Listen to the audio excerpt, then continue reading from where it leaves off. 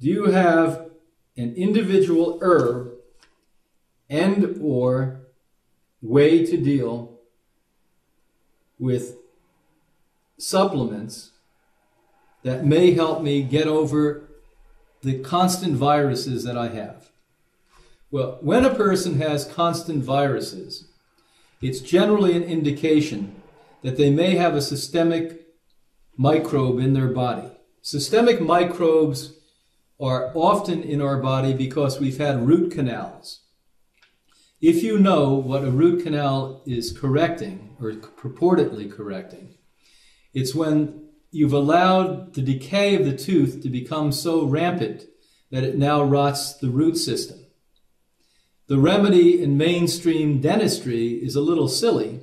They go in within a matter of a minute or two, drill a hole down into your root system, slop some so-called disinfectant on that area, and within a matter of a few more minutes, fill that up, and then make sure that you have something that looks or appears like a tooth. What we've literally done is we've closed up the infection that's not only right at the root, but is systemic. That it's either in the local area of the jaw and the head, and in cases where you had abscesses, probably throughout the entire body. And anyone who's had an abscess knows what I'm addressing now. When you have that root canal, you've literally now placed a body-wide, and often, in many cases, infection.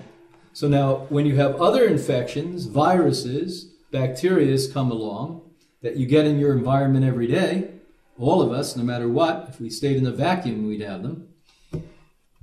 If you're already contagious with it, you're going to be a great subject for those microbes to get in and take up household in. This may be the first thing.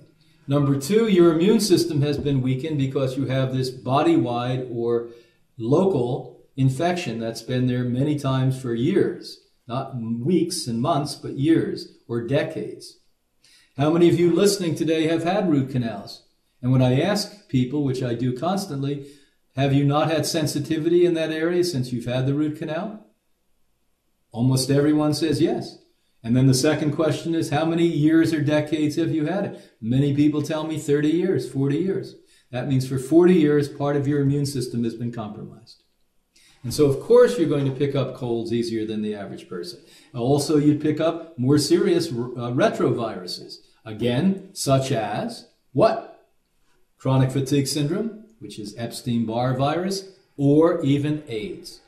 Why is it some people are in touch with the AIDS virus, the HIV, and they do not contract it and others do? It's all about immunity, people.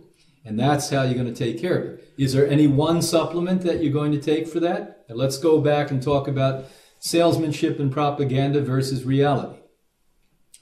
Out throughout the world, people think echinacea is the best thing to have if you have an infection or cold. Number one, echinacea does not help you once you've contracted a microbe. It's that simple.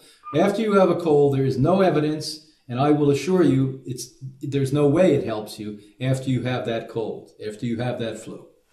When it is good is when you're in an environment where you know there's infected people. Your children come home from school with a cold. At your office or workplace, people are sneezing. That's when echinacea may help to boost T cells and B cells in the immune system and help to prevent that cold from touching you deeply.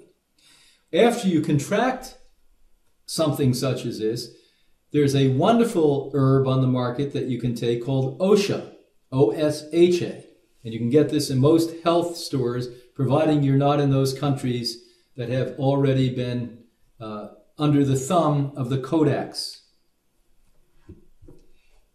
Next, you also can take, for short term, silver nitrate. And the best forms are microscopic forms, or what we call structurally manipulated forms, small forms.